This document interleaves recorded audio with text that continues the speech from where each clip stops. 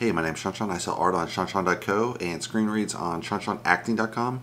Today we're going to review Black Widow. It all started. So this is a film by Cate Shortland. She's a director. Time is 2 hours, 13 minutes. A little long, but you have a lot of characters. Superhero movies tend to be a little bit longer, so I guess that works. It didn't feel any dead time there in the movie. You have Scarlett Johannson. She plays Black Widow again, and her origin story, Natasha Romanoff. Florence Pugh plays Yelena Belova, her estranged sister. Rachel Weisz plays Melina, the mother of Black Widow when she's younger. David Harbour plays Alexei, the father of Natasha when she's younger. Winstone plays Dreykov, this sinister character behind the scenes. So it starts off these daughters, they live in Ohio, they're playing in the yard, and then their mother rushes them in and it's like, oh, we got to get out of here. And you're like, what do you mean? We got to go back to our home. And you're like, they're already at home, right? So they start fleeing, and the father pulls that AK-47, shooting all these cops down. And you're like, what the hell is going on, right? And they fly to the country, land in Cuba. You're like, ah. So it turns out they're kind of KGB-style operatives. Then the daughters are whisked away into this assassination program and kind of split up, so their whole family thing kind of falls apart. But it was a fake story anyway. But it's a really great story. And then you flash forward 20 years. Black Widow is Natasha, one of the two daughters that came out of this fake KGB family that infiltrated America. And she had obviously joined Avengers, and then the Avengers have kind of broken up or something, and this is kind of a side story, only Natasha. Someone's trying to kill her, and she kind of retreats off to, I think, Norway or Sweden. And they find her there, and they're trying to get this secret potions that she's been delivered by her sister. And then so it turns out they're trying to investigate why are they being hunted down. And it turns out there's this Dreykov behind the scenes. He's after trying to kill them ruthlessly with his team of women assassins. So story-wise, I really liked it. I think it flows really well together. It's definitely, you don't know where the story's going through the whole story. If you've read probably the comics, you probably do. But I haven't read the comics that much. I've read mostly Batman. I knew the whole complete Batman when I was younger.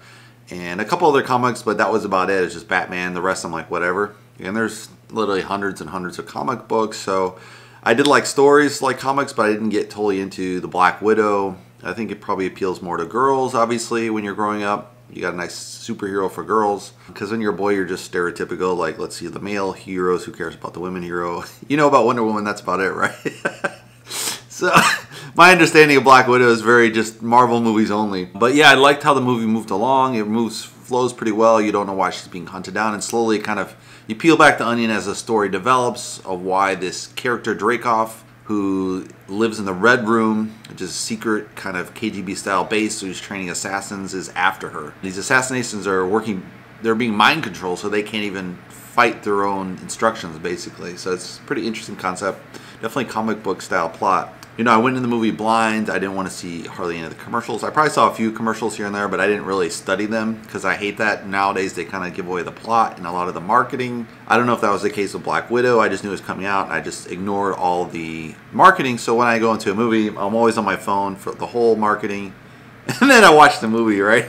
Because it's like, I just want to know just a snippet of the movie. I really don't want to see the trailer at all. Obviously, trailers are the classical way to sell people on the movie, so most people see the trailer, it doesn't bother them, I guess, but for me, it just drives me nuts. So I really like to go in blind as possible. You get a much better feel for the story. So one of the key concepts is all these assassins that are coming after are always female, and you're like, why aren't they using male assassins as well? Why would you train only a team of women assassins? So that's a little bit strange out off the bat, but I think that's one of the key concepts behind the Black Widow, and she's obviously one of them. Originally, in a previous life, so they would have these team of Black Widows, but there's nothing, in the training they don't really show them, they only show them physically fighting, they don't show any of the, probably in a real scenario, like I think a more realistic version of female assassins was in Red Sparrow. And in Red Sparrow, the women are taught physical fighting, obviously, but also sexual seduction. So you have the two combination skills, and that's more of a probably like a way you would actually use a female spy. You would use them probably to infiltrate, sexually seduce the guy, and then maybe poison him or something. That's the real assassin, right? So this is kind of this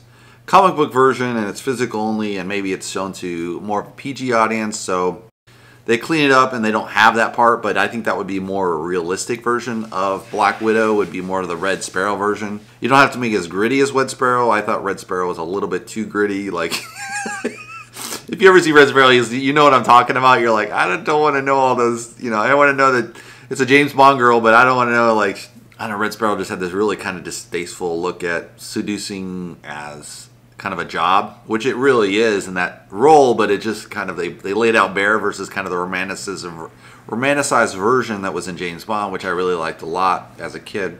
And probably that's kind of how males like to envision women, you know, you either save them or they're the seductress, you know, kind of, you know, these stereotypes that are really fun for kids when you're growing up as far as, you know, in a fictionalized version, right? I like the hideaway for the Red Room. It's really cool because they're trying to find this Red Room and they're going all over the world. They don't really have any clues, and it turns out the Red Room's actually in the clouds. It's a spaceship, and obviously in the Avengers they have a skyship as well, so it's definitely within the realm of Marvel comic book world. This probably would have been unbelievable if they'd done the movie, say, in the 90s. Obviously, the CGI would be extremely exorbitant. So back in the 90s, before kind of Stan Lee broke in and sold Hollywood on doing these type of films, you know, they were just like, we'll do Spider-Man, we'll do Superman, we'll do like 2 movies of it, we'll shoot Spider-Man over and over again, the same stupid story. Which they always shot Spider-Man as like Peter Parker gets bit by a spider, and that's the backstory of Spider-Man, but why don't you just do other Spider-Mans besides the original core story? And it was just always super annoying to watch Spider-Man, and they would always do him versus same villains. The same with Batman, it was always against the Joker half the time. You're like, there's other freaking villains besides Joker, man. Like, even when they did Two-Face in the Batman, they freaking pulled in some other stupid villain. You're like, no, just use Two-Face. You don't need 3 villains. You just need 1 villain, right? But completely stupid. I mean, in the comics, they definitely do have multiple kind of superhero team-ups and villain team-ups, so it's not unheard of. But from a movie perspective, it's much stronger if you just have 1 villain, maybe 2 villains, right? You don't want too many villains. It's much stronger. In this film, they just have the Widows, you know, by this Dreykov character, so that's a really strong villain way to sell the story. I like the idea that this is kind of a spin-off from the original Avengers. Like, you have the backstory and the whole Black Widow, which is really cool. A little bit unbelievable that the Avengers was split apart, but if you read the real comic books, that's kind of what happens. They would split apart, the Avengers would have, you know, a falling out, and there would be different team members fighting each other even. So that's not unheard of. So this is kind of a, you know, really falls into the classic comic book story world. And it's really fun to explore because you see like a whole character you already kind of been introduced to. It would have been better to show this first before you've seen all the Avengers come together as the Avengers. Ideally, you would have explained all those characters first, but, you know, there's only so many stories you can spin, and some stories are more sellable, I think. Like Spider-Man's obviously more sellable. Iron Man's more sellable, separate. So they kind of did the big characters they knew would kind of do well first, and then now they've done more of the more tangent characters. Like they're going to do Hawkeye, and they're going to do Black Widow, and those characters you probably couldn't have done first because people would be like, most people would be like, I don't even know who they are unless they're a comic book fan, and they're probably, that was small versus the general population. So it's kind of, they've introduced all those characters through all the different major Avengers movies, so now they can kind of do the spin-off movies. And I think Marvel in general has done a way better version than DC. DC's trying to kind of copy the Marvel world, but they didn't have kind of the Stan Lee behind the story, where he was the actual creator of the stories and editor. And Stan Lee was able to kind of keep Hollywood on track as far as shooting the films in the right sequence and having some kind of say in how those films kind of came together and kind of true to the original story as much as possible. And DC's kind of been all over the map. They're, you know, shooting Wonder World and Wonder Woman, and the second Wonder Woman was kind of like, you know, it was a little bit too much of a feminine twist, I'd say. They didn't really stick to the core of what Wonder Woman made good, and they brought back the guy who died in the original Wonder Woman. You're like, that doesn't make any sense.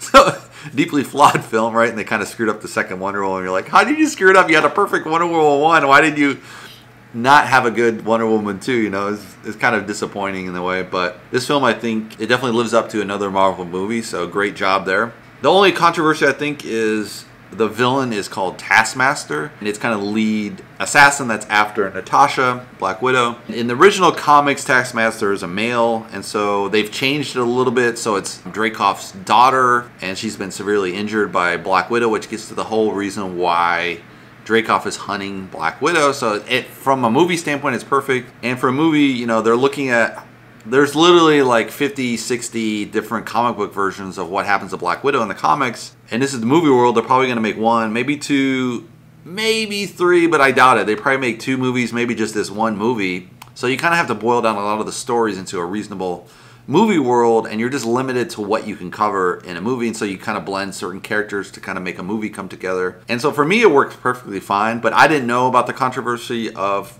Taskmaster going into the film, so to me, it wasn't a controversy at all. It just made perfect sense from a movie standpoint. From a comic book, I could see the fans were pretty disappointed, but there's lots and lots and lots of weird stories about Black Widow. Like in some stories, she was a zombie and ate a dog, right? They're probably never going to show that in a movie. Have a female lead eat the dog. It would just be way off the deep end controversial. But you can do that in comics books, but you can't do that in movies. So there's certain sacrifices you have to make in the film, and I think it works. I'd say it's a really fun movie. I don't know if you're going to see it more than maybe twice, but it's really fun. I think it comes together really well. If you'd like to subscribe, I'd like to subscribe below. And hope to see you in the next movie review. Thanks for watching, guys.